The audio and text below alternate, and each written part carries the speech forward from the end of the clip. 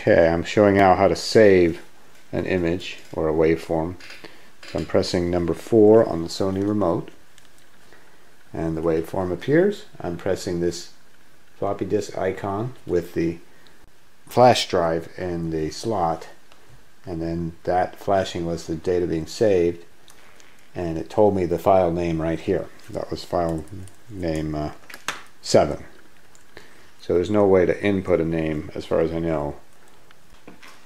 When using the flash drive, you have some options here. Save Recall gives you a menu. I've got it set to JPEG. Alright, so here are some options that are important.